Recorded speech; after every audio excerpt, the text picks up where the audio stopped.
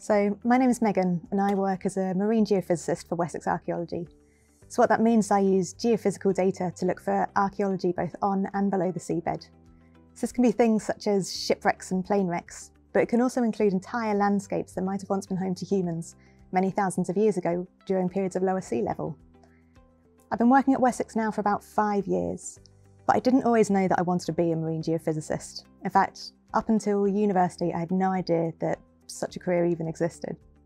But what I've always enjoyed is nature and the natural environment. So after school, I chose A-levels that sort of fitted into that. So I did environmental sciences and geography. I really enjoyed those. So when I went to university, I studied environmental sciences at the University of East Anglia. As part of my degree, I got to do a year in industry. So for that, I went to Mexico and worked at a volcano observatory for a year.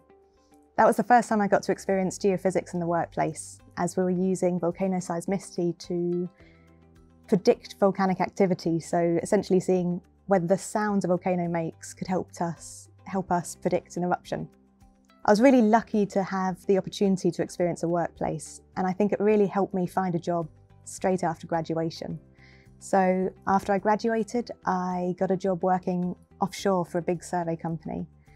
So I was still working in marine geophysics, similar to the job I do now, but instead of looking for archaeology, I was looking for geohazards. So this is things such as pockets of shallow gas or fault lines that can cause an issue during any subsea construction.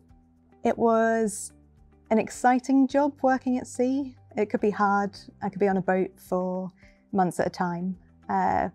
But it also gave me the opportunity to see different parts of the world that I might not have had the opportunity to see otherwise. So I worked offshore Trinidad and Myanmar and Western Sahara, but I also spent most of my time in the North Sea on a boat.